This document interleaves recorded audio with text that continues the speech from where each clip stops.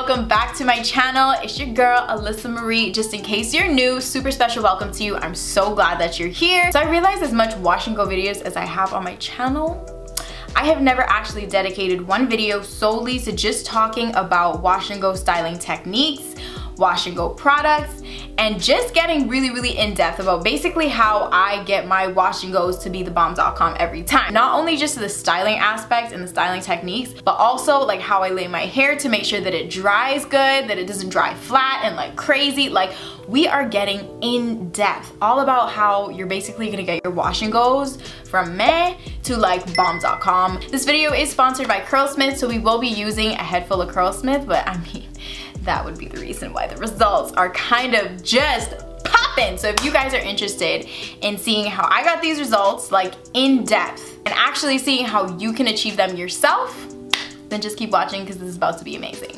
All right, we are styling right from the shower today. This is literally where I get my best wash and goes ever. So that's already one tip hot off the press for y'all. Wash and styling while you were in the shower. You'll find out in a minute though exactly like why it's like major key.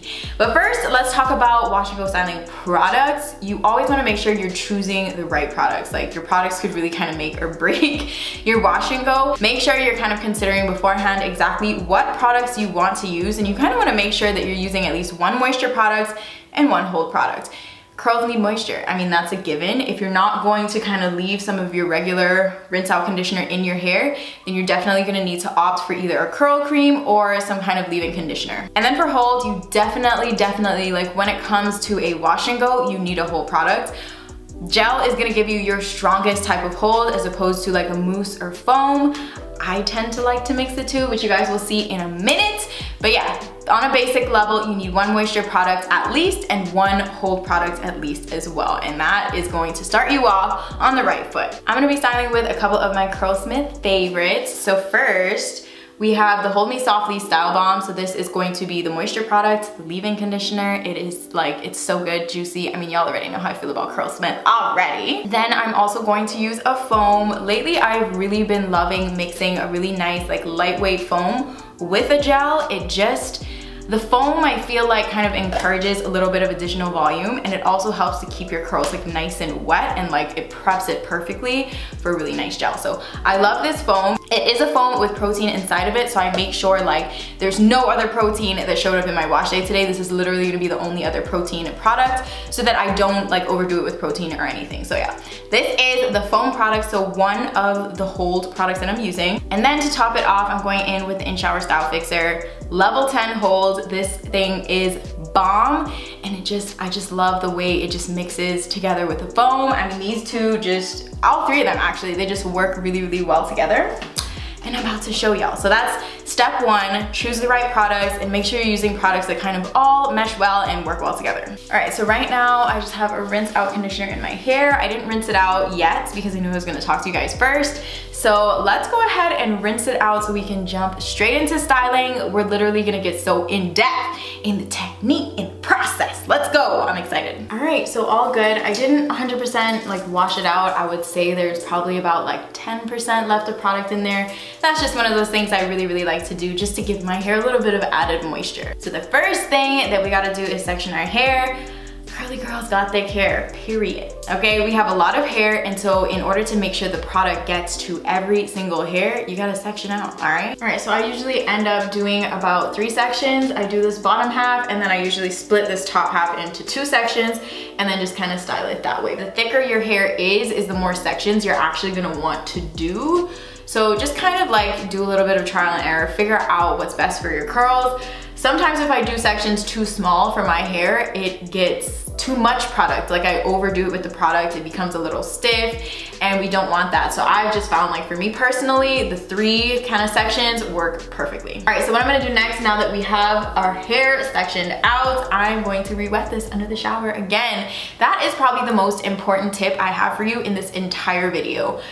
Doing your hair while it is soaking wet is going to give you all the definition that you've ever wanted, all the moisture that you've ever wanted. Like, it's going to make your wash and goes change forever. Okay, this is how you're gonna get your hair goals. This is my little secret. It's not even a secret, I tell you guys this all the time. It's also important to make sure your roots are getting wet as well. Don't just like wet the ends and call it a day. Like the roots gotta be nice and soaking wet as well. A lot of you guys are always asking me like, how do I get my roots so defined? And this is it, they're wet. When they're wet, they're nice and curly, and then we slap the product on top and it kind of freezes it in that kind of state. You know what I mean? It just makes sense. Wetter is better, just think about it like that. So like, this is what I'm talking about. When I say dripping wet, I'm not kidding. It's not like a figure of speech. No, like your hair needs to be this level of wet. Honestly, this is just really what works for me, okay? So I'm sharing this because I really think it'll work for a lot of you as well. So first, let's go in with our Hold Me Softly Style Balm, the moisture product. You wanna make sure that you are kind of just combing this through.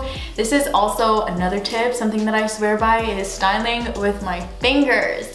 I've used a couple brushes for styling. I see so many curly girls get incredible results from brushes, but just for me, at least, and for my hair type, the brushes are great and all, but when I use them on a consistent basis, I notice I start to have issues with my curls.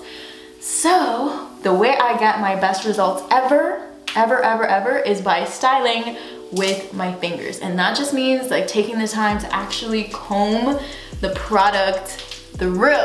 When you know that you comb the product through enough is when your curls actually feel really smooth, kind of like this, and the product is literally just gliding right through. If you're combing the product through and you're still hitting lots of knots and tangles and it's not feeling great, just keep going. Literally keep combing over the same spot until it starts to smooth out, and that's how you know it's good to go and you're ready to move on to the next styling product. Also a major key, just really having the patience to make sure your curls are really nice and smoothed out, the product is evenly distributed. So I'm actually gonna go ahead and wet this just a little bit more.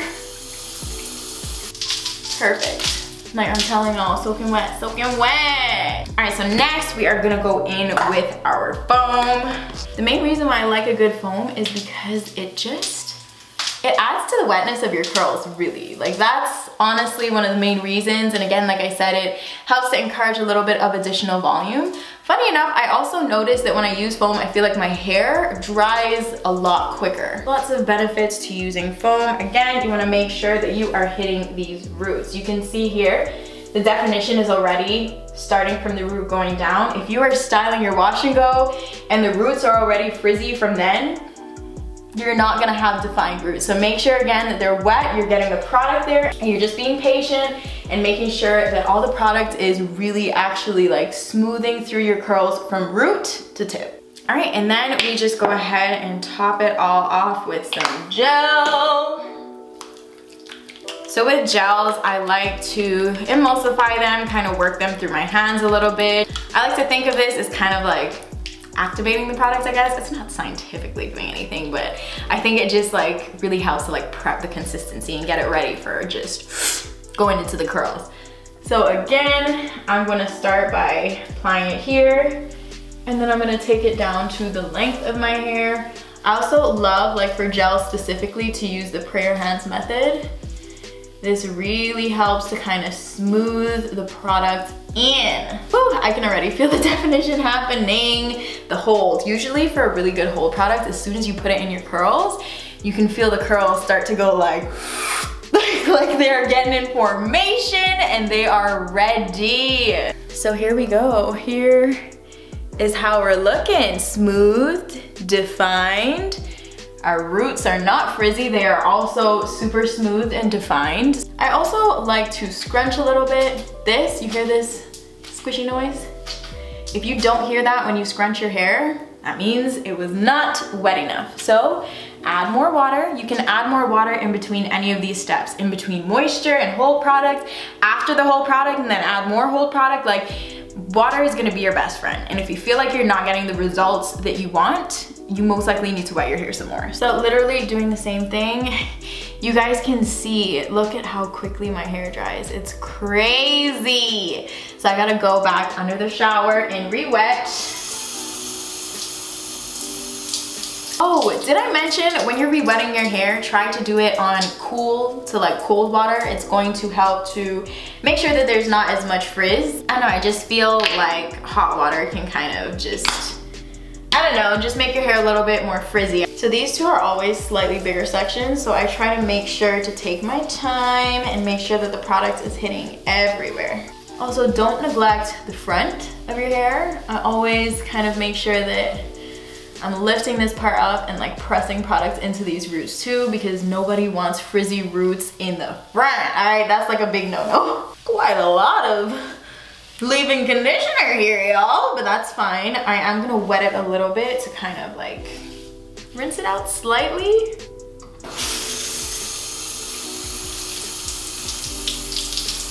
Time for the foam. Really love to focus my foam right here. I always talk about this struggle patch I have in the middle here, so I always place extra product there, especially when it comes to my whole products, because that patch is unruly, okay? It has a mind of its own. One thing with foam, like, don't be alarmed if your hair looks like this.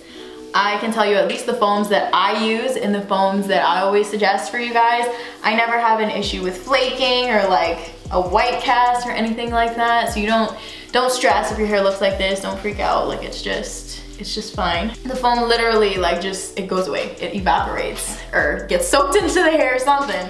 I just know by the time it's dry, it's like gone. You don't have to worry about it. Yes, I know y'all can see this curled definition, honey. Quick root check, okay? They are defined, they are laid, and yes, under control. This is what we need. All right, let's get into this last section.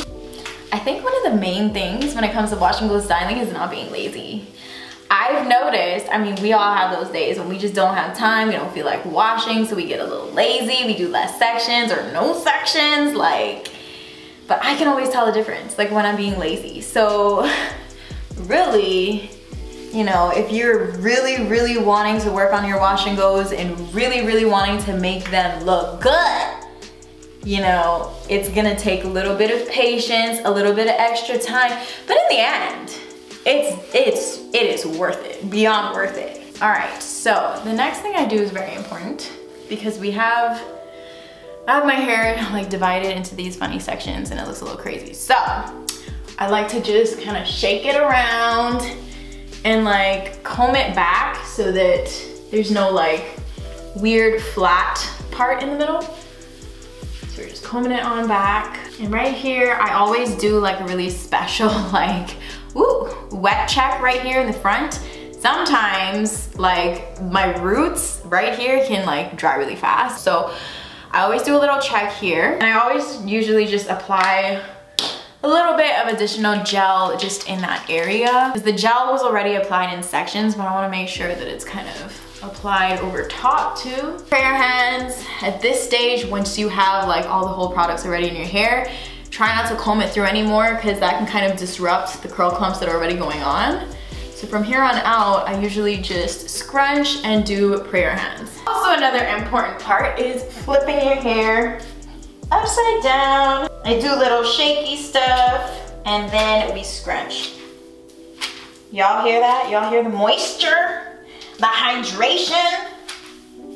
So when I'm squishing, actually, let me show y'all. I'm squishing, but look, my palm, like I'm squishing all the way to the top of my roots. So again, this is gonna help to get you definition in your roots. So we are squishing, and this is also helping to kind of make sure the product is really getting like squished into your hair. It's always important that once you feel like you're done now, make sure you just check before you actually decide that you're done. Is there a frizzy area that I may have missed? Is there a spot that, you know, is like clumping with products? You just wanna make sure that you're kind of double checking and making sure that it all just looks really good. I feel like I want a little bit of just additional hold on my ends. So, I'm gonna emulsify. And then again, just flip my hair over and literally just scrunch that extra gel into my ends.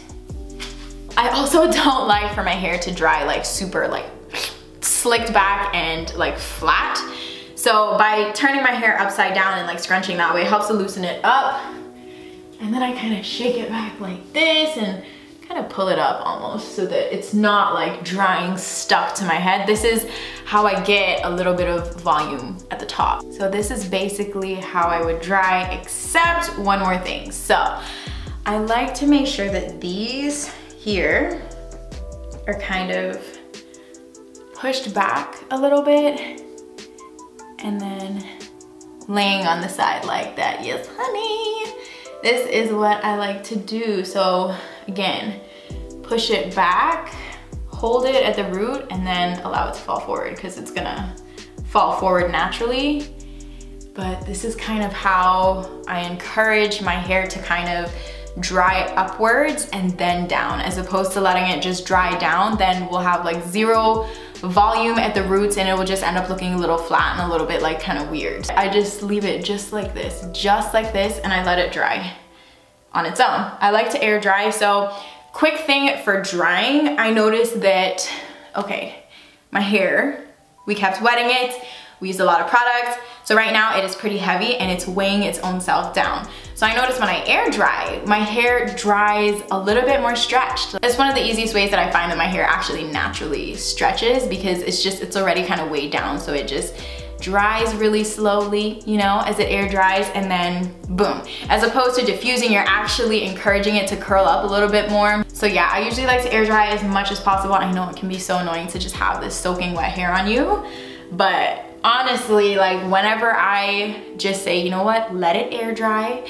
at least for like the first like 2 hours or so, and then if it's taken too long, then I'll diffuse the rest of the way. But if I let it initially start to air dry on its own, like I get better curls. So yeah, I'm gonna go ahead and let this dry, and then I will be back to show you guys the final result. Ta-da! Okay, so here we are.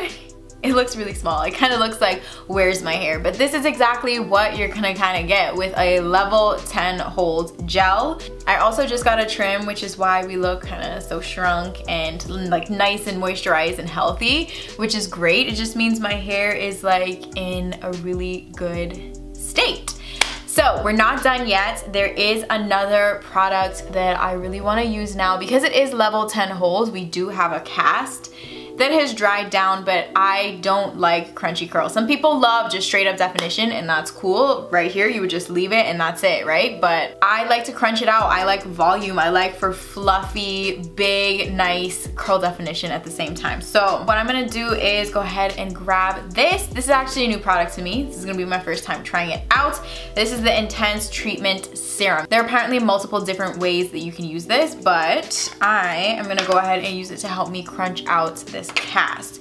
So it's just kind of like a solid, ooh, it's soft though, look at that. So I'm not using very much, literally just put a little bit in the palm of my hand. So I'm just gonna rub it on out. Ooh, this smells really nice, that typical Curlsmith smell, absolutely love it. So you can see it leaves like a little bit of an oil on my hands, and so that is gonna be what's gonna help us kind of crunch out the cast and fluff my hair out until we get the desired result. So this is really what I'd be doing on wash days. This is my first time using this serum. I love how the serum feels so far. It's like lightweight. I did use like barely anything. I'm gonna add a little bit more. We're literally just scrunching. Yes, Hershey, how can I help you? Come say hello. Yeah. Okay, I'm almost done, okay? I'm almost done. I love the fact that this just smells so good. So it's like not only helping to crunch out the cast, but it is also like leaving a really nice smell in my curls. Oh, I love it. Just gonna fluff it up even more. You know what? A lot of times I also just flip my head over, kind of play with it. This is my favorite part actually. All right, I do think I kind of want to also go for a side swoop today. So I am gonna just kind of swoop them over. So let's do a little close-up action. My color's kind of popping. I'm loving the new color so far. Like I said in the vlog, it's not the final destination, but I'm loving it so far. But yeah, curls. This is what I would call like the perfect mix between volume and curl definition, because you can't deny the curl definition, it's there. And we were able to then pump up the volume with the curl definition still being there. So yeah, there you have it. Those are basically all of my #1 top tips for making sure that your wash and go is gonna come out bomb. I feel like technique is just as important as the products are themselves. So you wanna make sure that you're trying out different techniques and making sure you're finding the right thing for your curls. Hopefully some of my techniques will help y'all. I've heard multiple people say that when they tried making sure that their hair was actually dripping wet, like literally dripping, like how I showed you earlier, that it made like a complete difference in their wash and go game. So I'm hoping that y'all will go ahead and give these techniques and products a try, because I mean, tried, tested, and true. This is literally what I do to get bomb results every single time. So yeah guys, that is gonna be about it for this video. I really hope you enjoyed it. If you have any additional questions for me, just go ahead and comment them down below as usual. And if you did enjoy this, you know what to do. Go ahead and give your girl a little thumbs up. And if you are new, don't forget to subscribe so that way you don't miss a new video ever again. We don't want that. We don't need that happening. Thanks so much for watching. I will catch you on the next one. Bye.